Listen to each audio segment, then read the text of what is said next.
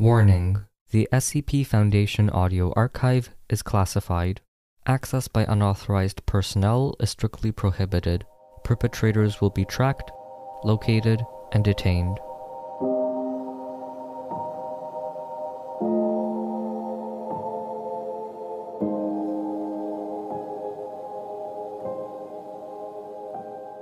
The Blue Ridge Phenomenon. Item Number: SCP-1102. Object Class: Euclid. Special Containment Procedures. SCP-1102 is confined to an already settled landscape, giving it CU caldera designation as a highly sensitive widespread phenomenon.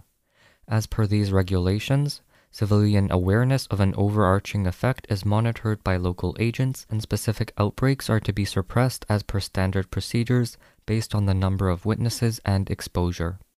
Additionally, as per the Caldera Protocol, Foundation sociologists are to aid in the cultivation and segregation of civilian awareness by creating different mythologies of the aspects of SCP-1102's manifestation. Over of these are in circulation and are believed to aid in preventing a holistic view of the phenomenon in question from forming. Active specimens or manifestations will disappear shortly and are to be restrained from entering highly populated areas and roadways when possible. Active specimens are not known to be dangerous to humans. Research is currently suspended but is scheduled to restart on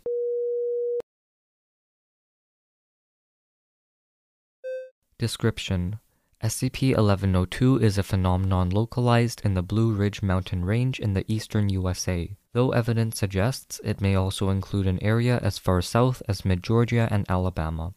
For a complete map of SCP-1102 related incidents from which the current location has been defined, contact Dr. or any Level 4 personnel.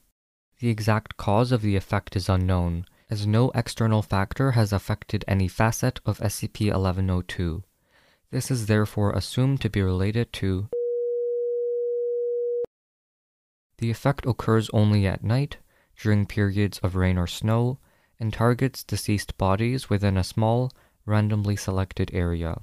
For each reasonably intact corpse in the area, an animated likeness of the original organism will appear, with minor differences including, in humans, changes, darkening or lightening in skin tone, deformity, see Doc 1102-1148, alteration or lack of facial features or small appendages, fingers, toes, genitalia, and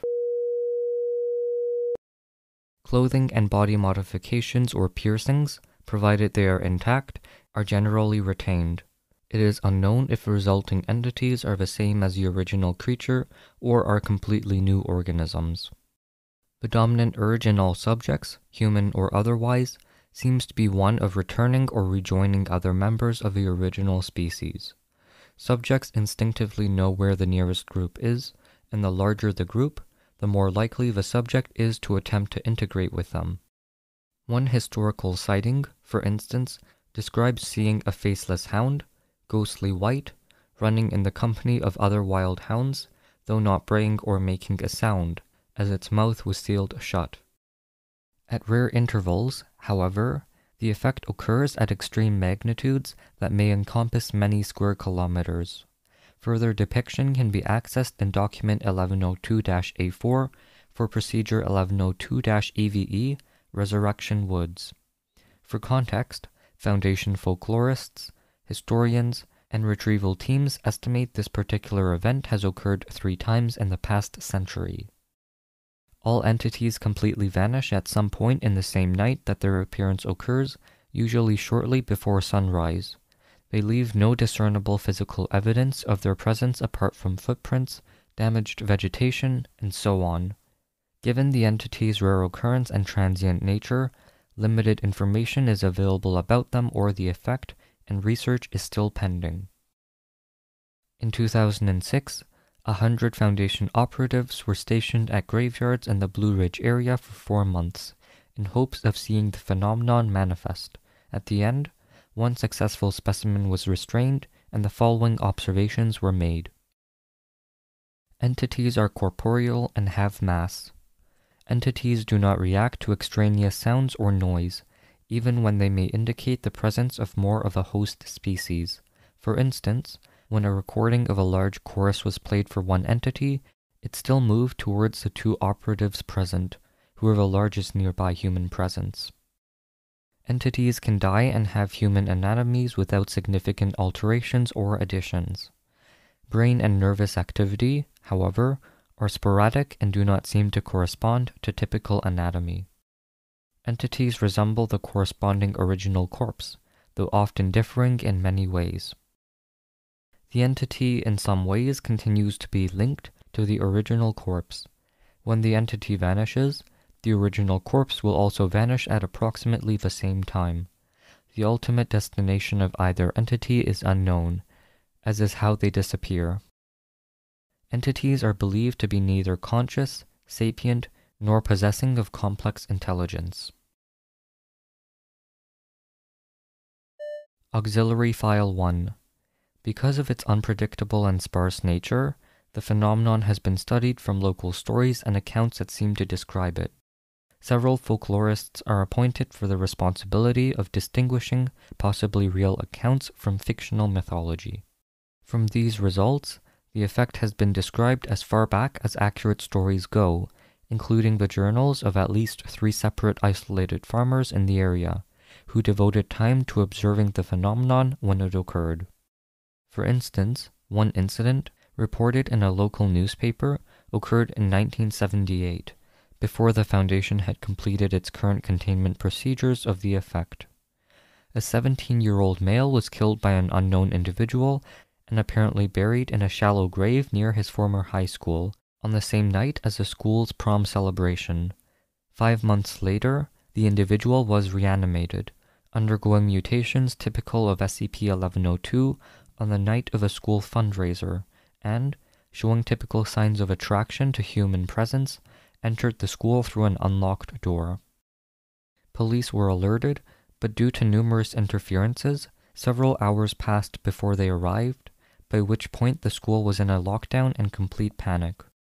Most of those present self-evacuated, with the exception of several students who became trapped in a locked kitchen area, and an 18-year-old female who had been in a relationship with the affected individual and was observed in the corner of a commons area, screaming, "Big Joe! Big Joe, it's me. It's me. You came back for us, Big Joe."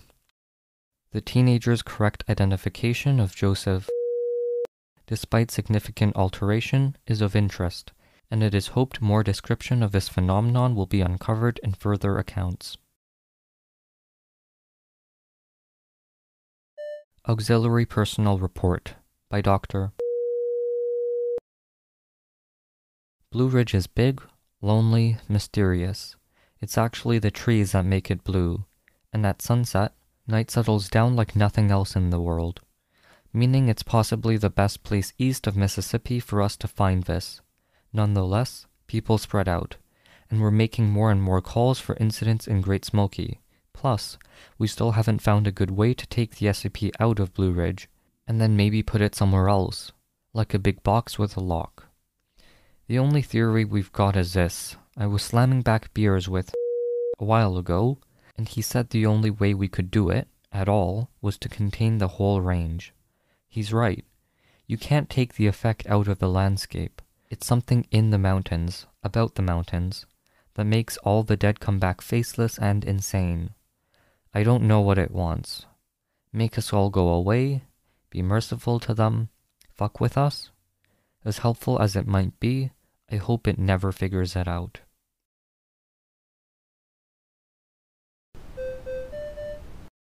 Thank you for listening. Intro music was from Punch Deck. You can find more at soundcloud.com/punch-deck. Level 2 patrons or higher can get early, ad-free episodes.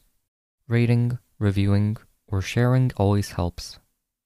Thanks for listening, and I'll see you in the next episode.